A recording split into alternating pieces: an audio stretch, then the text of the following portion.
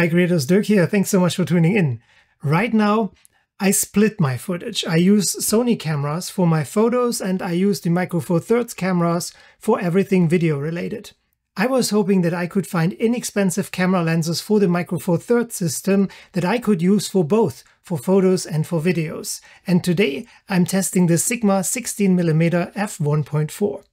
There are different use cases for this lens, and this is why I have to divide the video into two sections.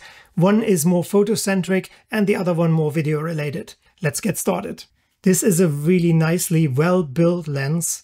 We have 16 elements in 13 groups. We have 9 blades. The front filter size is 67mm and it feels premium. It costs $484 and therefore it's not really a budget lens. As you can see, in terms of sharpness, at f1.4 it is not really at its peak performance, and as soon as we stop it down to f1.8 it becomes already much sharper and it's at its best at f2.8. For video, the sharpness is perfectly acceptable because in video footage you don't want to have the over-sharpened, over-the-edge looking footage. You want to have more real footage. And there I have to say the f1.4 is perfectly fine. Unfortunately, we have pretty high chromatic aberrations to deal with, and this is something we may be able to attack in post, but it's not very easy in video. So also here I found it better to stop it down to f1.8 or even f2.8 for a better image quality. I'm showing you footage that I normally would not record at f1.4. I only did it to test the Sigma 16mm f1.4 to see how far I could push it.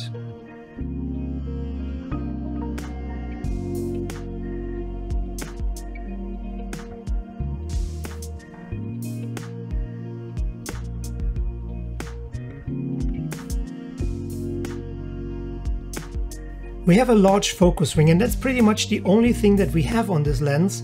And this focus ring goes really smooth. It has a very nice, gentle resistance, and it is so easy to manually focus on your subjects. The bokeh on the Sigma 16mm f1.4 is okay, is nice. The problem here again are the out of focus areas that have a high contrast, where you can definitely see strong chromatic aberrations. Distortions are not a problem at the Sigma 16mm f1.4. We also don't have to deal with focus breathing, which is great. About the focus.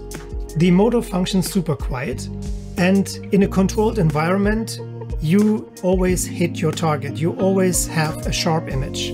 When we have difficult light situations, a lot of dark and a lot of bright, a mix, then often the Sigma 16mm starts to hunt for the focus.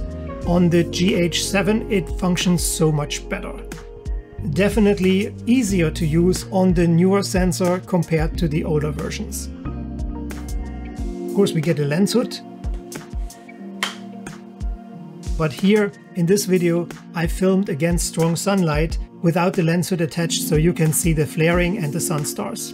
First at f1.4, then at f2.8.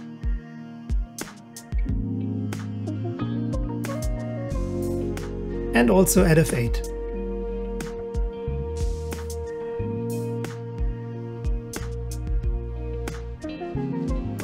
I also tested this lens for longitudinal aberrations. And now let's talk about photography with the Sigma 16mm f1.4. So I love to zoom into a photo and I love to pixel peep and to enjoy every single detail I can capture. And unfortunately, when I take pictures with the Sigma 16mm at f1.4, there's not much detail. At f1.8 it gets so much better. And now I think the Sigma actually brings out the best of the Micro Four Thirds sensor. And for the most part, websites, social media and so on, this is sufficient. In fact, this is more than sufficient. But if you're in need of large prints, or if you're pixel people like me, it is still not comparable to the image quality we are getting when we're shooting with an APS-C camera or even a Sony full-frame camera. But it's no longer a problem of the Sigma, of the lens itself. I think we reach the limitations of a Micro Four Thirds sensor. The conclusion is that this is a very capable lens for photo as well as for video. I mean, especially for video. What are your thoughts on this Sigma 16mm f1.4? Can't wait to read from you. Till the next time, stay safe, stay tuned, and take care. Bye for now.